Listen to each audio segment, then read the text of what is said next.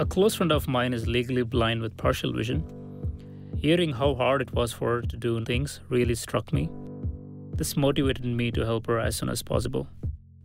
I was struck by this irony that as a perception and AI engineer, I've been teaching robots to see things. At the same time, there are people who cannot see and need help.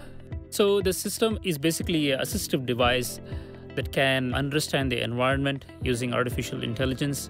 Currently, we can detect a bunch of objects including people, traffic lights, cats, dogs, fire hydrants, and street signs, and so on. When I first came with the idea, the right sensor and edge technologies didn't even exist. Now they do, thanks to Intel.